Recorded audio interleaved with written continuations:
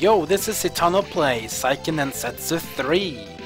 So last time we went to the Man of Holy Land, but we had a new party now. We had party of Carly and Lise and Angela.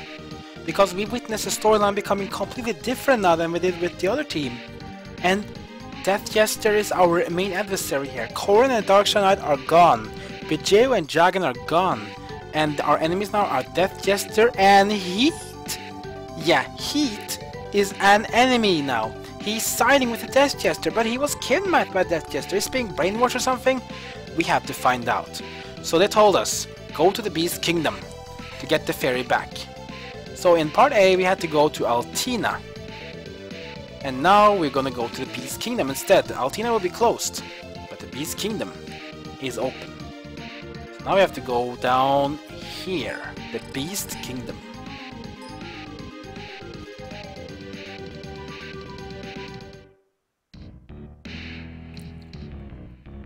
The Beast Kingdom is open.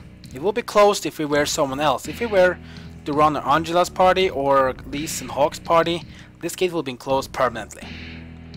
But they're not. Let's go. This is gonna be tough, because this enemy crawls with wolves and they hurt. Remember Lugar in outside Moonring Tower? Yeah, just like Lugar, this one counterattacks.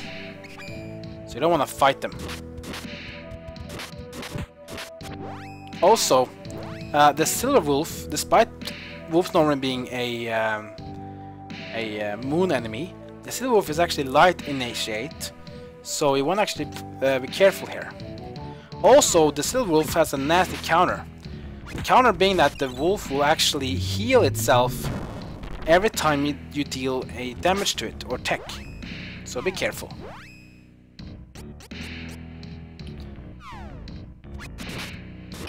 See, even that earthquake won't even be enough to take it out. Let's give that Silver Wolf a Dark Force and I'll show you what happens. See? It counters with a heal. Not only that though, it'll actually heal its friend as well. And it can counter as well with another sick move. It just one-shot Angela! See? Don't attack these wolves. They are scary.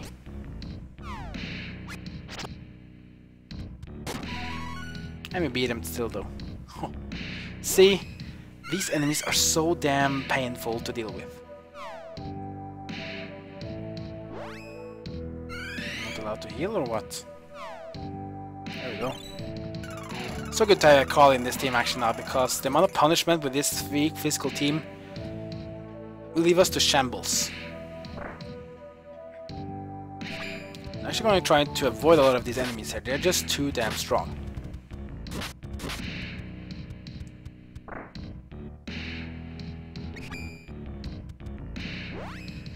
Need to heal her as well. I mean, this is just such a painful place to be without a physical team. If I actually had like Duran, Kevin, and Hawk here, where Kevin was the main character, then maybe we would have had a better chance, but not with this team. We have a gold statue here though, so if you actually want to level a bit here, you can do that, but yeah, I won't really advise it, because this place is rocking with enemies that are really painful. The Silver Wolf themselves are so annoying. They hurt, but they can heal when you counter with moves, so be really careful when you do that. So, and here we are. So inside here awaits our enemies that we don't want to talk more about, but we have to. The Faerie needs to be rescued, so let's go. Ah, hello there. Now, if you be so kind to have under the sword, we will let the Faerie go. Heat! Do stand back, little one. It's for your own good. Hey! Stop talking to me like a little kid! I fail to see the point of this frivolous exercise. You're wasting my time. The Beast King is not amused about this, apparently. I beg your pardon. Once I obtain the sword, you'll see. Now, the sword of the Faerie's life, what shall it be? Yes, we have no choice. We have to give her the mana sword. Good, good. The sword of mana. What a charming little instrument. Wait, it's getting heavier. I can't hold on. Take that, you meanie. Only cute innocent people like Carly can hold a sword. Yeah, just like the Darkshine Knight, Heath also can undo these bad things. The sword will adapt. Its spiritual energy will serve the power of darkness. Death is the only true state of perfection. It ends all physical and mental suffering. We seek to bring our perfection to all forms of life. I say, the sword of mana is becoming customized to my grip. What? We will now commence the third phase. Indeed. Once the god beasts are awake, everyone, everything will die. So many spirits to feast upon. I can hardly contain my excitement. It's been a pleasure doing business with you all. I look forward to your deaths. Ta-ta!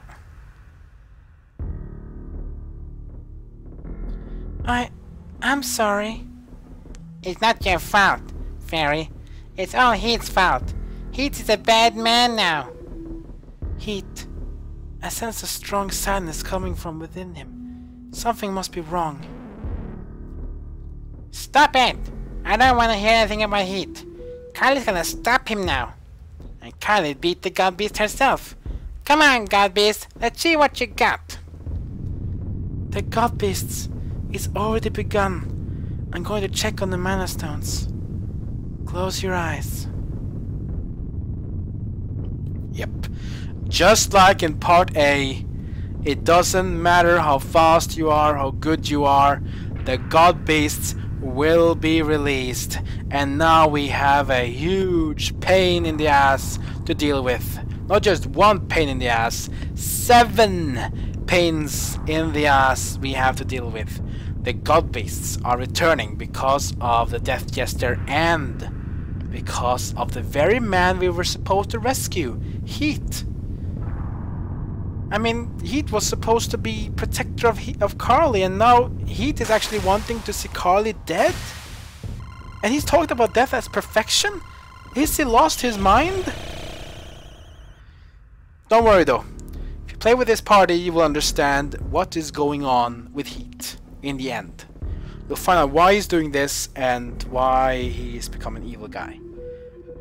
We will get to that, of course, because as I said, I will go through all 3 storylines when they are split, like now, and then the end. The god beasts have revived. Each one controls a different element. If they combine their powers, we'll never be able to stop them. We have to stop them now, while they're still vulnerable. Let's hurry to the mana stones. Yeah, so this is basically where the split storyline for Carly's and Kevin's team ends. Except, if you have Kevin in your team as your main character, there is one extra scene that is actually very emotional. But sadly, I chose Carly as my partner, so we can't really experience that. I'm sorry. So that's kind of thing you probably have to go through some other people's playthroughs, let's plays. But yeah, on the roof here, you will see the Beast King. Now, he won't talk to us. But if you actually have Kevin in your team, there will be a scene between Kevin and the Beast King. You might be wondering, what kind of scene is that going to be? Well, I don't really know, or I do know exactly what's going to happen, but basically Kevin wants to take care of the Beast King personally, and the Beast King says that he doesn't feel pity for what just happened, but at the same time he don't really feel anger either. He understands what Kevin has to go through, and basically for the Beast King it's all about pride, strength and honor. He don't care about evil or good, he doesn't care about that. It's all about pride, strength and honor, and he feels like Kevin has besmirched him. But in the scene we see that Kevin stands out the way Beast King likes. So the Beast King and Kevin is basically burying burying the shovel, or I can't remember how it's said, burying something at least, so they become friends again, like father and son supposed to be. That happens in the scene, and Beast King basically says to Kevin to go and do his duty, but do it with Beast King pride, because he is the son of the Beast King. He wants Kevin to be more angry or big man, of course. So if you have Kevin as your main character, or if you have Carly as your main character and Kevin as second or third character, the scene can be triggered, but only if you have Kevin as character 1, or Carly character 1 and then Kevin as character 2 or 3. If not, the scene will not be triggered. Like now it won't be triggered because Kevin is not here. So yeah, 7 problems to deal with. 7 god beasts. So as you can see, there are maps all around here. 7 dots, 7 god beasts. Now, I won't be doing the god beasts with this party though. I'll do it with the main party of Duran, Kevin and Hawk. As I will do the split storylines with this party and storyline with party number C. So this is going to be the end of this video, very short one, but it was just to show you guys what happens if you have someone else in your party as your first character than Duran or Angela. Namely, if you have Kevin or Carly, this is what happens in the storyline when you reach the Minor Holy Land, and what happens afterwards when you have to rescue the Faerie. So that concludes storyline B.